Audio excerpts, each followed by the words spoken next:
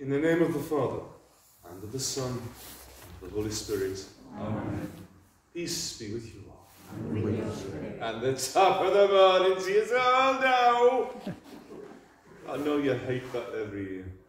This great feast of St. Patrick, that great Englishman who helped, well, in his day, helped to bring the very edges of the world to Christianity.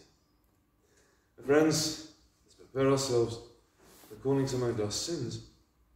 We're calling to mind God's promise of forgiveness. Lord Jesus, we've sinned against you. Lord, have mercy. Lord, have mercy. You came to call sinners like us.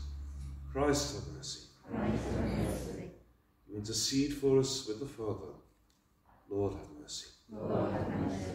May Almighty God have mercy on us, forgive us our sins, and bring us to everlasting life. Amen. Let us pray.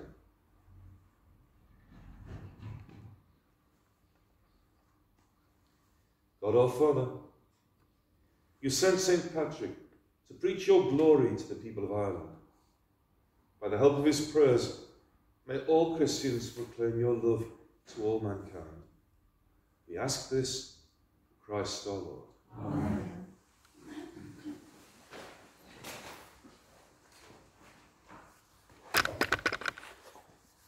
The first reading is from the prophet Jeremiah. The word of the Lord was addressed to me, saying, Before I formed you in the womb, I knew you. Before you came to birth, I consecrated you. I have appointed you as prophet to the nations. I said, Oh Lord, look, I do not know how to speak. I am a child. The Lord replied, Do not say, I am a child. Go now to those to whom I send you, and say whatever I command you. Do not be afraid of them, for I am with you to protect you. It is the Lord who speaks. Then the Lord put out his hand and touched my mouth, and said to me, There, I am putting my words into your mouth. This is the word of the Lord. Thanks be to God. The response to each verse of the psalm is, Go out to the world and proclaim the good news. Go out to the world and proclaim the good news. Praise the Lord, all you nations. Acclaim him, all you peoples. Go out to the world and proclaim the good news. Strong is his love for us. He is faithful forever. Go out to the world and proclaim the good news.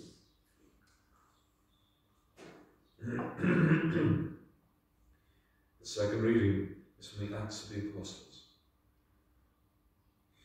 Paul and Barnabas spoke out boldly to the Jews. We had to proclaim the word of God to you first. But since you rejected it, since you do not think yourselves worthy of eternal life, we must turn to the pagans. For this is what the Lord commanded us to do when he said, I have made you a light for the nations, so that my salvation may reach the ends of the earth. It made the pagans very happy to hear this, and they thanked the Lord for this message. All who were destined for eternal life became believers. Thus the word of the Lord spread through the whole countryside. This is the word of the Lord. Thanks be to God. Stand to read the gospel.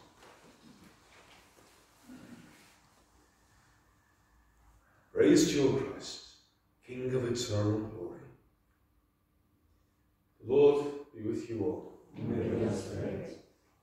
Reading from the Holy Gospel according to Luke. Glory be to God.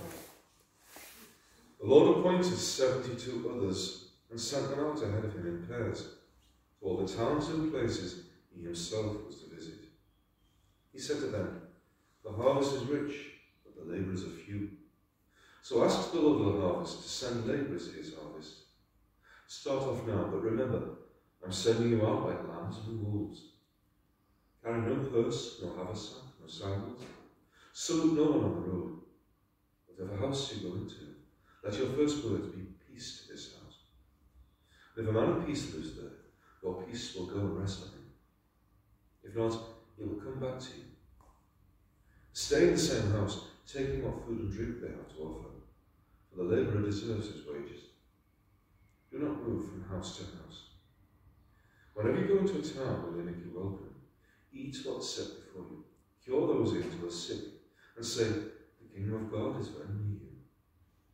But whenever you enter a town and they do not make you welcome, go out into its streets and say, we wipe off the very dust of your town that clings to your feet, and leave it with you. But be sure of this, the kingdom of God is very near. I tell you, on that day, it will not go as hard with Sodom as with that town. The 72 came back rejoicing. Lord, they said, even the devils submit to us when we use your name. He said to them, I watched Satan fall like lightning from heaven. Yes, I have given you power to tread underfoot serpents and scorpions and the whole strength of the enemy. Nothing shall ever hurt you. Yet do not rejoice that the spirits submit to you. Rejoice rather that your names are written in heaven. This is the gospel of the Lord. Praise to you, Lord Jesus Christ. You have to sit for a few minutes.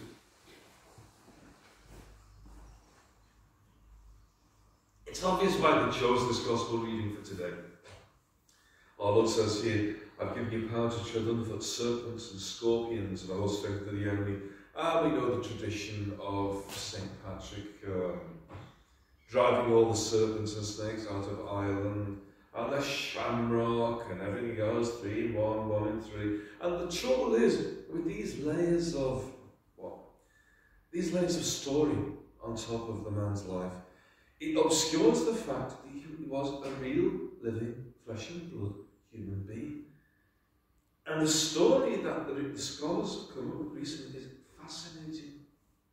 The time he was born round about, they reckon, 390.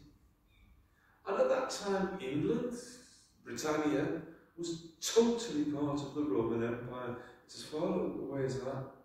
He was in his 20s before the final troops actually left Britannia. We have letters from 410 to the Emperor pleading for troops because all the barbarians from Holland and Germany, typical, were trying to invade the south coast. But Patrick spans this period where the Romans had been here, totally Christianized, totally Romanized country, and then living a long life, died around about 460, at the age of 70 or 80, damn good innings for those days. And the story, of course, of his capture and his going to Ireland. Now, again, the scholars looking at his own writings and put that together. He's an educated man, he can speak Latin and probably the English Celtic that was spoken at the time.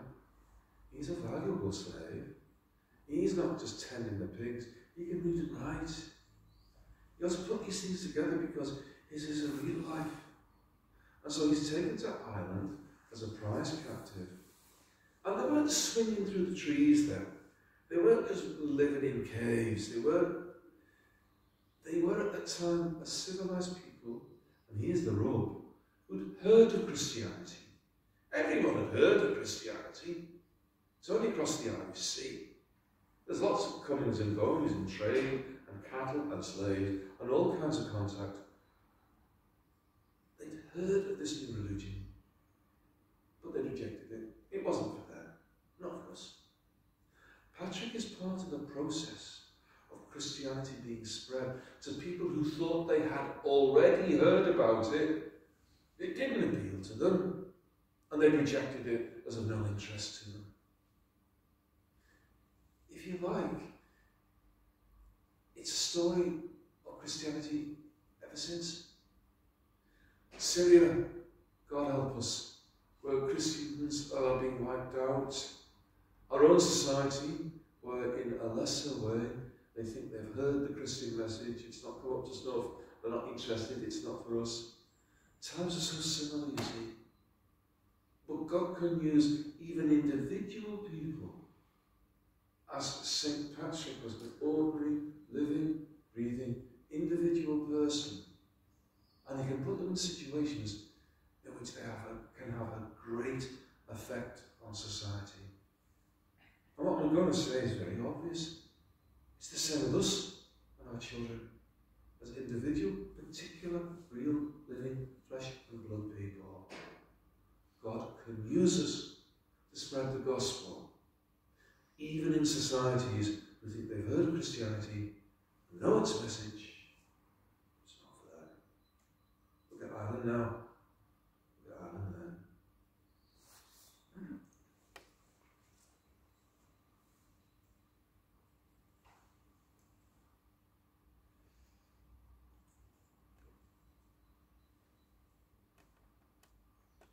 Blessed are you, Lord God of all creation. For your goodness we have this bread to offer, which earth has given, and human hands have made. It will become for us the bread of life. Let us be forever.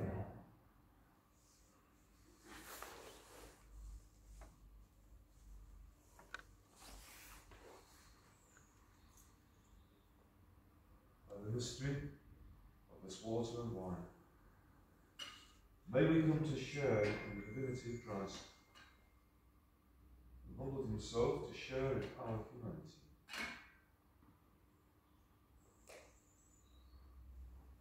Blessed are you, Lord God of all creation. Through your goodness we have this wine to offer, fruit of the vine and work of human hands. It will become our spiritual drink. Lord God, we ask you to receive us and be pleased with the sacrifice we offer you, humble and contrite hearts. Lord, wash away my many iniquities.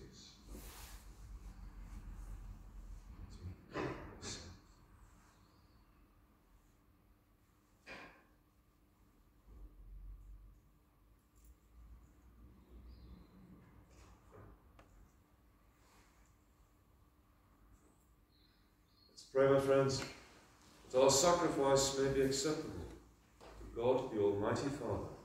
May the Lord accept the sacrifice of your hands, for praise and glory of his name, for our good and for his holy church. Lord our God, by the power of this sacrament, deepen our love and strengthen our faith as we celebrate the feast of St. Patrick. Bind us more and more to each other in unity and in peace. We ask this through Christ our Lord. Amen.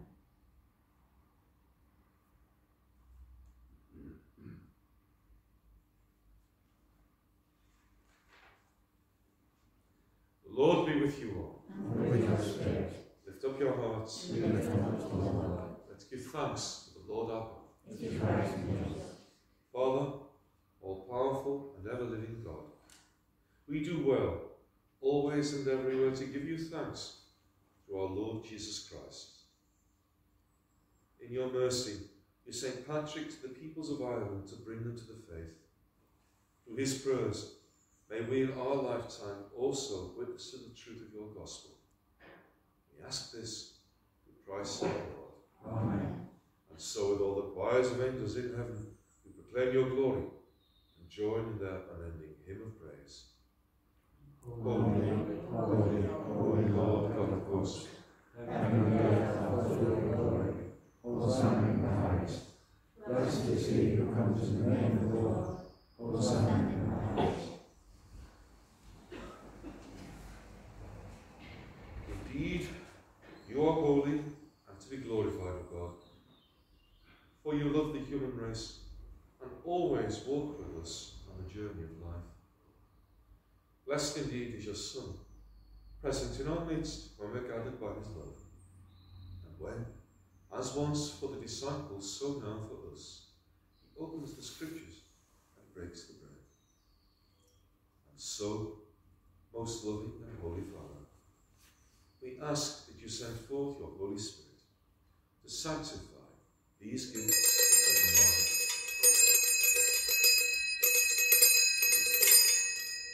that they may become for us the body and blood of our Lord Jesus Christ.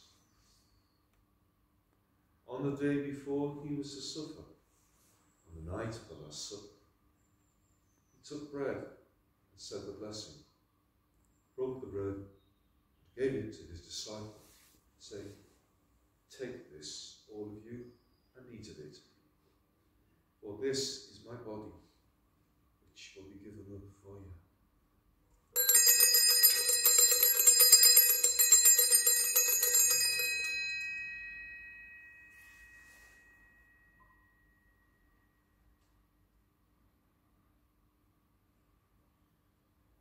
similar way, when supper was ended, he took the chalice.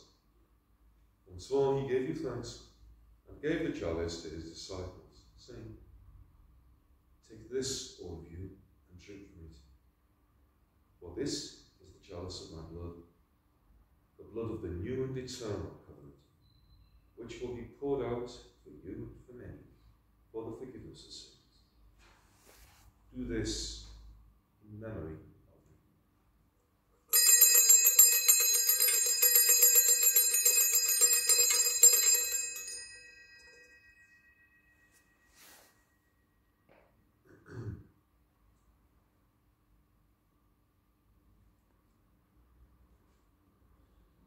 Let us proclaim the mystery of faith.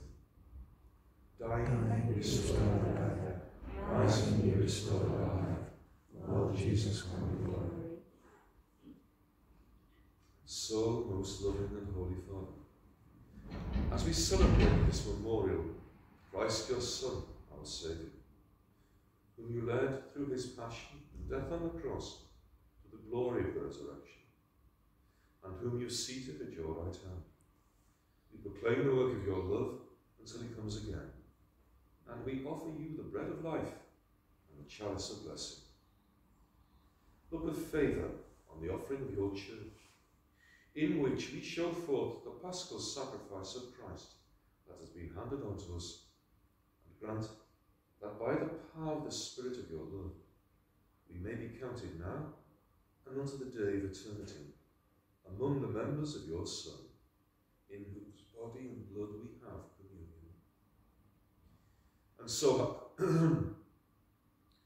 so, having called us to a table, Lord, confirm us in unity, so that together with Francis our Pope, Tom and Vincent our bishops, Malcolm our Archbishop, and all your priestly people, as we walk your ways with faith and hope, we may strive to bring joy and trust in the world.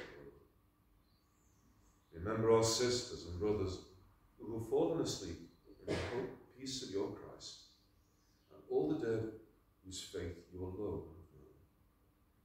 Admit them to rejoice in the light of your face, and in the resurrection give them the fullness of life. Grant also to us, when our earthly pilgrimage is done, that we may come to an eternal dwelling place, and live with you forever. There, in communion with the Blessed Virgin Mary, the Mother of God, with the apostles and martyrs, with St. Paul of the Cross, St. Joseph, and all the saints, we shall praise and exalt you through Jesus Christ, your Son. Through him, with him, in the unity of the Holy Spirit, all glory and honour is yours, Almighty Father, forever and ever. Amen.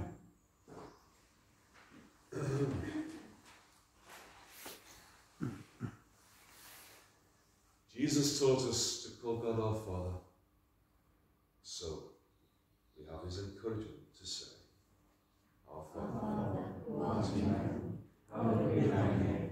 Thy kingdom come, thy will be done on earth as it is in heaven. Give us this day our daily bread, and forgive us our trespasses, as we forgive those who trespass against us. And lead us not into temptation, but deliver us from evil. Deliver us, Lord, from every evil, and grant us peace in our day, so that by the help of your mercy we may be always free from sin and safe from all distress, as we await the blessed hope and the coming of our Saviour, Jesus Christ.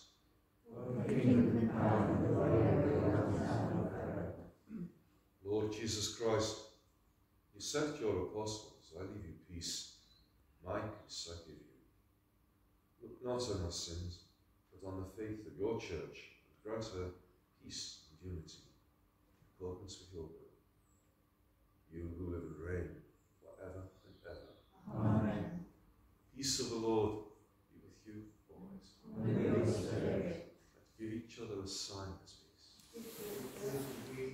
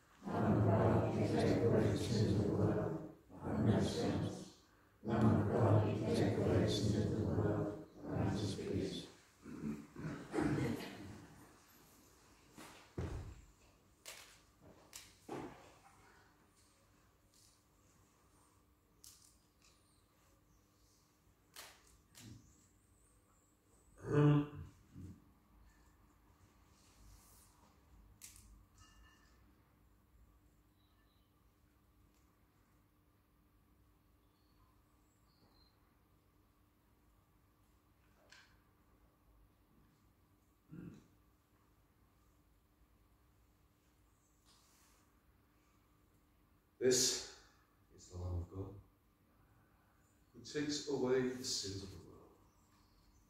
Blessed are those called to the supper of the Lamb. Lord, I am not worthy that you should enter under my roof, but only say the word and my soul shall be healed.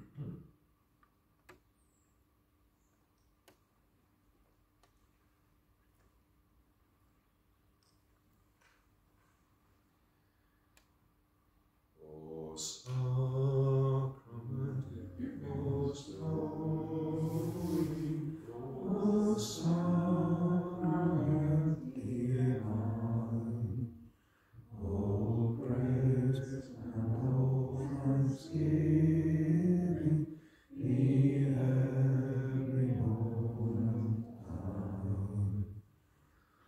O sacrament most holy, O sacrament divine, all praise and all thanksgiving be every moment thine. O sacrament most holy, O sacrament divine, all praise and all thanksgiving be every moment thine.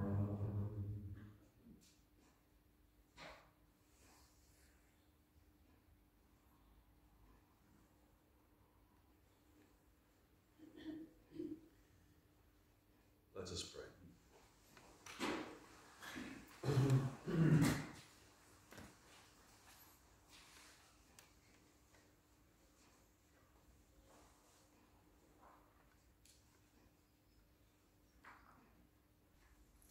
Father, through the prayers of St. Patrick, may we remain faithful to your gospel to the end of our lives. We ask this through Christ our Lord. Amen. The Lord be with you all. And with your spirit. May Almighty God bless and protect you, now and always, and bring us safe to Easter and the end of this dreadful affliction. In the name of the Father, the Son, and the Holy Spirit. Amen. Our celebration is ended. Let's go in peace, love, and serve the Lord. Thanks be to God. Good morning, everyone. Good morning, Father. Again, so good to see you all.